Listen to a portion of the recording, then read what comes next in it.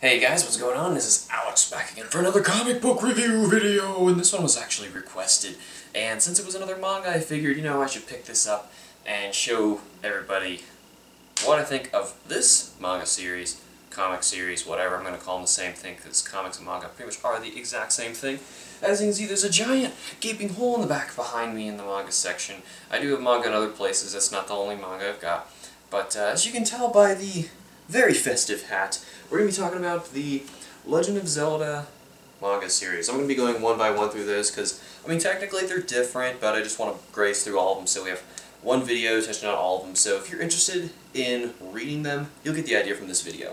So, if you know anything about my old channel, Ocarinahero, my biggest, most popular videos were all about my timeline videos, which, all you Zelda fans, yes, I'm going to be making a new one soon. I've been putting it off for a long time.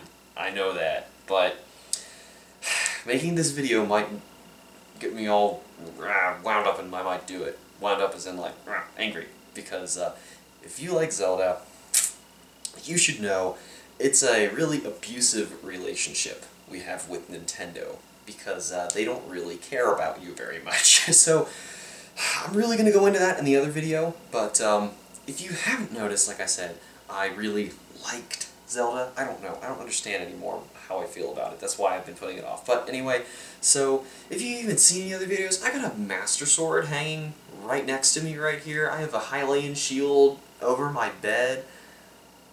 You should be able to know that I like Zelda. So if I complain about any of the mangas in here, it's not because I don't like Zelda at all. I really do. It's why I got these. And for the same reasons you probably are wanting to read them, it's the same reasons I wanted to read them.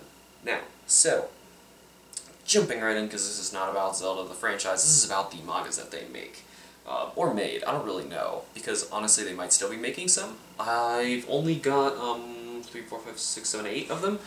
But one by one, I'm just going to jump through them, and this is in no particular order. This is seriously just the order I had them on my shelf, which honestly, I'd have to go back and check, but I think it was supposed to be the order that I decided was in their correct timeline. Even that word gives me the chills, but whatever. So, this first one here is actually, I think, the latest one I picked up, which was in the clearance somewhere, like 2 years ago. And it was after the fact where I was like, I'm done with Zelda, I'm done. But the thing is, it was the manga of my favorite Zelda game, A Link to the Past, and I wanted to read it. Even though I think I had actually read it online before, just kind of, torrent it or whatever the heck it was. It wasn't torrenting, but whatever. I had read it, but it was a physical copy of it, and I already have these, so I kind of wanted it. So, this one looks a little different than the others. I say looks as in, even though I believe, yes, it's the same artists. I think it's 2 women from the last time I checked this. It's not really that big of a deal. Story and art by Akira Himekawa. I might have messed that up, but I'm assuming that's actually the same person then. So that's interesting. But anyway, it's the same person doing all of the Zelda books, and what I find really cool is each game, even if there's a part 1, part 2, I kind of keep looking over because some of them are in part 1, part 2, the art style will change based on what game it is, so it's like a different legend entirely. It's really cool how that manages to go through. But anyway, this particular style, I'm just kind of like, okay, woozy about. Maybe it's intended to reflect the artistic style that you see mainly in the older Zelda art for the games, which is pretty cool that it's even reflected, bringing that back up again. That's pretty neat. The story itself, if you've played that game, is a little fabricated, because that game is kind of exploring a lot. There's a ton of dungeons, ton of stuff to do, but there's not much story to it. So this is trying to pull as much story out of it that was there, and then connect the dots and add more to it, add more characters that weren't even in the game. So, if you don't like that kind of thing, it's gonna be like playing, like somebody else playing with your old toys and being kind of rough with them and changing the way that you did it originally, and you might not like that. Honestly, this was one of them that I was just like, meh, it's okay. I didn't really dig this one, it was okay. But the thing is, it was my favorite game, and if I had these, like I said, I gotta have that one. Honestly, this next pair is one of my favorites. I'm just gonna go one at a time here. The Ocarina of Time. This is part 1, and part 2 is right here. And I'm not saying this is one of my favorites just because the game itself, I think, is really fun, which, honestly, a lot of people for the longest time were saying it was like the greatest game of all time, and calm down, guys. It's not that great. It's really cool, but it's not that great. And I would have said that in the middle of me making my videos, in the middle of the Zelda hype, so I'll talk more about that later if I really want to. But anyway, not about the game, about the books. The translation from, once again, what story existed from Ocarina of Time, and pulling out a little bit more and making it an actual story. This one has less invented characters than that Link to the Past one. The art style, I just love how it looks. It's, I don't know, it's... I can't describe how or why I like this art style. I think it's very simplistic. It has the expressions perfectly associated with the character, or any characters really, and I think that the illustrations of like the actual Zelda bosses that come out and you're like, oh, that's so cool, I love that boss fight, and it'll fit that style just in a really interesting way. The story itself for this one is great too. I really like how they added extra little bits of story. In particular, I remember there's a really great bit where they add a bit of story behind Volvagia, which is the fire dragon serpent thing you fight in one of the dungeons, and it's just great adding more of that back and forth through time story element to what happened to this little dragon that in their invented story Link had purchased as a pet in the young form, and then something happens and eventually he has to kill it as one of the bosses. So there's really great... I hope that wasn't a spoiler at all. It really shouldn't have been, because it's... you know Link has to kill that boss anyway. But so there's a lot of really cool things like that that they'll add to it that I don't mind them messing around with it too much in there, because it's more them expanding the universe, and I really enjoy that story anyway. So these two, I believe, were the first ones I got, and I really enjoyed them. And canonically, I think no one will argue that the next one along the line should be Majora's Mask, which is good that the art style actually reflects the Link who showed up in the Ocarina of Time story. Once again, this is a really great one. I really love this one, especially because the Majora's Mask story is really short. Easier to fit in one volume than Ocarina of Time is, and that's good. So I really like how this one is a cool sequel to that story. It's another really fun one. I really liked the Majora's Mask game when it was out, so it was really cool to like just go through the story elements of this and just read it again. So this is another really cool, refreshing one. I enjoyed this one as well. The writers do a really good job of taking this really huge, complex game and picking selectively what parts are important and what would make a really interesting story out of it, and then just illustrating it just beautifully based on how... there's no word for polygony. I was trying to find a word for polygony, polygonish, you know what I mean.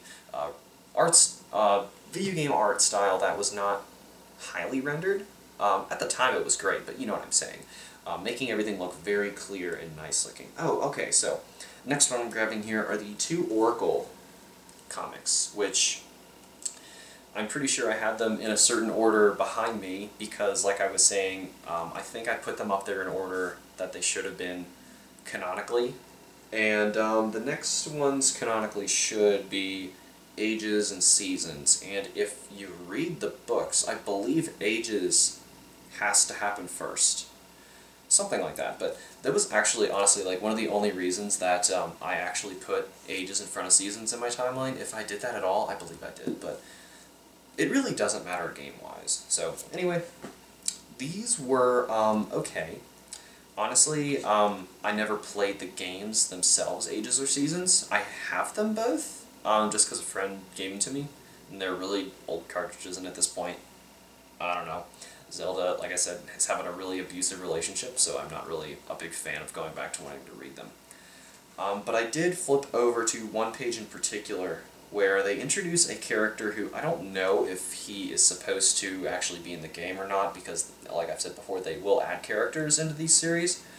I think his name is Raven, which very funnily was one of the reasons when I was reading this stuff that I wanted to name the main character of R. Raven, because I really liked this character that they added. And to me, he seemed like he could be like a perfect fit for the Twilight Princess Link if he did not become Link, because this was on like another timeline or something like that. I forget how it actually worked. It was really convoluted, honestly, but this was really cool in trying to figure out how to piece those things together. And it's like a really cool what-if scenario, because certain people would still exist after a timeline has split, you know, and what would happen to them? What would actually change their lives if certain events had not occurred? So that made me think, you know, this is pretty cool. I was trying to figure out a lot of stuff, and actually because of this book, I went through a ton of effort trying to get the Zelda timeline properly organized. The other one, it's like basically a sequel to it. I'm pretty sure, yeah, it's going through new Zelda bosses and stuff like that. It's another interesting read. I'm sure had I played the game, I would have gotten more out of it, but I still enjoyed it, so that's pretty good. So those two are another enjoyable pair. I'm going kind of quick through these because, one, it's been a long time since I read them, and two, I really did like them. And I could still say that, even though Zelda has not done any wonders recently. So I think that's got to be saying something, at least coming from someone who feels like Zelda has kind of abandoned them recently, that they still really like these comics. If you're watching this video kind of like, I know there's a Zelda manga out there, but I don't know if I should read it. Is it any good? Honestly, I like it, even though I still don't even like Zelda so much anymore. That should really tell you something. They're really good. This one, however, I think was the first one I read where I was like, it's just okay. It's just okay. The Four Swords story, and this is in part 1 and 2. I believe that's the whole thing. So, this one was just alright. The style for the art had to change a bit, so it looked more like the cartoony Links, and that started killing a little bit of it for me. I don't really know why, but each one kind of had to have its own art style anyway. I really liked how lively and I still can't put words to how the Ocarina of Time illustrations just match the Zelda world perfectly in my head, how they should look. And when things start getting a little too cartoony looking, it kind of kills it. Maybe that's a bit of my complaint with the new Zelda anyway, but this story in particular, I remember not really being completely fond of. I played the Four Swords game, and by that I've played, actually, I think there's two. One of them was like a side feature to like a Link to the Past game. I'd played that with a couple friends, but I was actually referring to the video game, which was for GameCube. It's actually really fun. And there is a decent amount of story in it too, and I think this is supposed to be that story.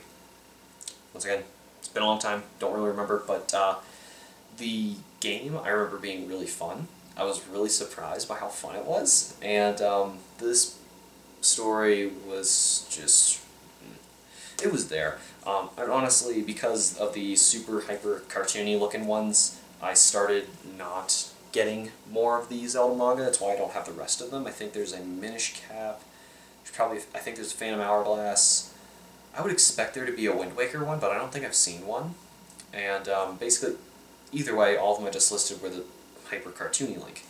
As far as I know, there's not a Twilight Princess one, which I would have nabbed immediately. I think that might be my favorite Zelda game. I don't know. Like I said, it was A Link to the Past, but whatever. So, these I was actually really surprised at how good they were. I'm going to pick up the big stack here. Yeah, no, the whole thing's basically in reverse order from what I had before, but whatever.